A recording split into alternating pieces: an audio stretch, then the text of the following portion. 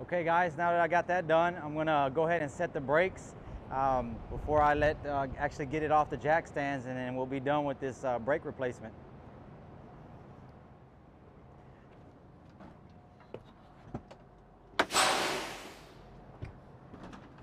Brakes are set. Now I'm gonna put the jack on it, get it off the stands, and we'll be done.